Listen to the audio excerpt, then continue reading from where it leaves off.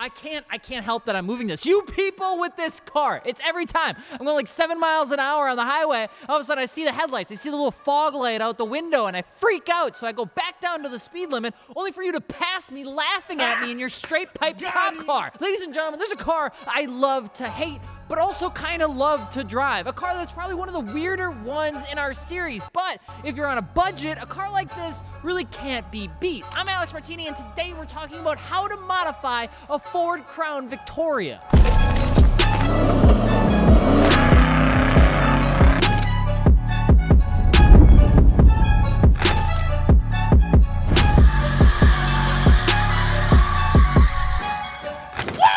Looking for car parts? Mod Your Car Martini Works, where you're working with us to get you the right parts for your car, not big corporate phonies that push shitty stuff just because it makes them more money. Plus, we've got 0% financing nowadays, and we got new products on the website, and we're growing every single week with like new stuff. That's a kind of okay sales pitch, but I will say the most recent brand we added was Valtronic exhaust for all of our BMW boys. But we ain't talking about European cars, okay? We're talking about the car that gives me panic attacks more than the Ford Explorer, okay? The Ford Crown Victoria is an old girl, okay? Kind of like Tommy Lee Jones. It's aged, and you're not sure how old they actually are. This body-on-frame beauty carried so many bad people to jail and so many grandmas to church from 1992 to 2011. With over 1 billion of these things coming out of the factory pretty much, it seemed to go through the names of like things like the Ford Crown Victoria Police Interceptor, the Mercury Grand Marquis, the Mercury Marauder, the Lincoln Town Car, my greatest arch nemesis on the street. Okay, this car has been in multiple generations, different body types, different things, different models, different makes. Ford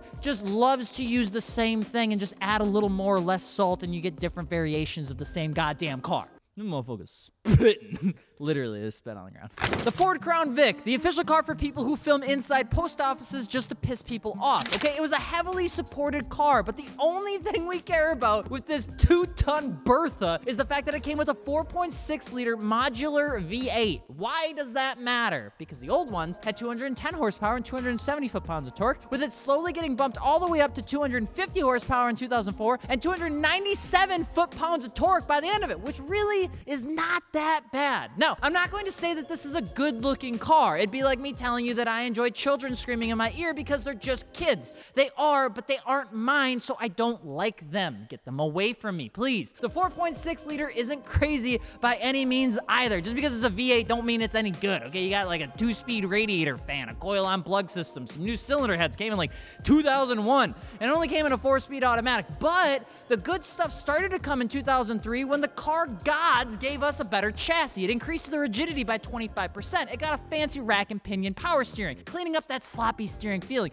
The suspension got all cleaned up. You got aluminum front lower control arms, new steering knuckles, a twin-tube shock system. You got ABS as standard, a new exhaust that didn't fall off, and honestly, the 2005 Crown Vic is the closest definition to an American sleeper if you're on a budget, which we all are, because money's not real. So do you want something different? Do you want to scare the shit out of everyone around you? Well, look no further, because this $2,500 car that's for sale literally anywhere in the entire continent can get you in more trouble than that one friend who's a triple senior in high school. I don't even know how those people have made it into adulthood. But we're still going to tell you how to modify it, because this car is quite literally fun as hell. There's a reason Cletus McFarlane owns like 160 of these. Yes, they're cheap, they're also a blast. The Ford Crown Victoria, the official car for boys who love the bench seats, you know what I'm saying? The Ford Crown Victoria is a real-wheel drive platform as well. It still is nearly 2 tons even with the newer ones, but it's pure American beauty, okay? The live rear axle made it fun to drive, and the fact that many of these cars can last over 200,000 miles with little servicing needs makes it an easy car to pick up. But if you put one of these things on air, you look absolutely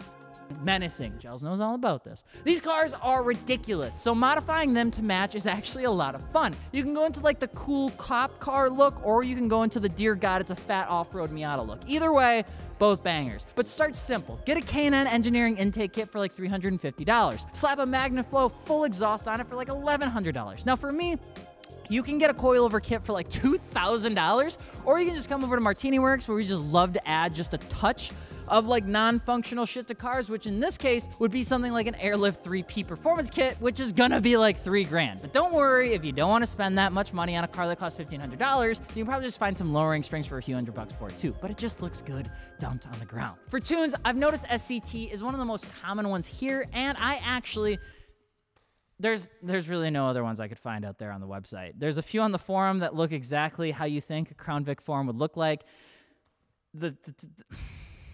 It's a tough crowd, okay? I would say most people also change over to the 410 gears with a 3200 converter as well to give it just a bit more fun with the power band that you're going to have. You can go into sway bars. I know a lot of people jump into SPC camber bolts and have a good cleanup on any bushings, and that will make this car an actual treat to drive. But be warned, you're about to jump into the V8 for $3,000 crowd. And as much as I want to be Cletus McFarland, I feel like you're closer to accidentally turning into, I don't know, black _ chrome on the Crown Vic forum, who very proudly states he owns 7 of these, and you'll have a never-ending itch to buy another one because it's $700 and it's got a good motor.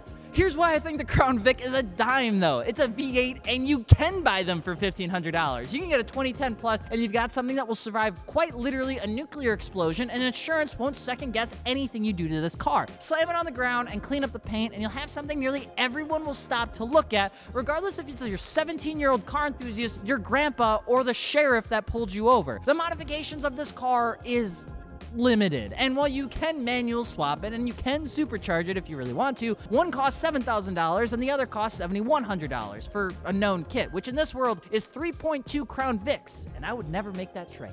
Instead, get some good wheels and tires. Something like some American Torque Thrust will never do you wrong, and we got those. Otherwise, simple 5-spokes look absolutely awesome on this car. Get some Conti tires so you can drive this thing in the wet, dry, snow, war, rain, or in the apocalypse. And if you're feeling fruity, get a big old brush bar on the front and clean up those brick headlights, and you are absolutely set. But don't think for a second these cars can't do wicked things on the autocross course. I've seen tons of these actually outperform a ton of rear-wheel drive sports cars. With the right suspension, intake, and exhaust, you've got a super fun car that is as weird as it probably sounds, is a cheaper Miata with a hard top. And although it's a bit full fat more than the competitor, it also does weigh more. These cars can be a ton of fun to drive. So how do you modify a cop car? Easy, baby. You grab $1,500 and prepare to scare the ever-living daylights out of anyone on the road after the sun goes down, and smile at the fact that you've got a 4.6-liter V8 bolted to a 4-speed transmission that's automatic, which after 2005 is actually kind of dope and fast, but it'll sound like crap, so you'll want to get a K&N intake, Borla exhaust, and at least 3 to 4 stickers that make it look like you're a cop, because remember, it's only impersonating a cop if you get caught.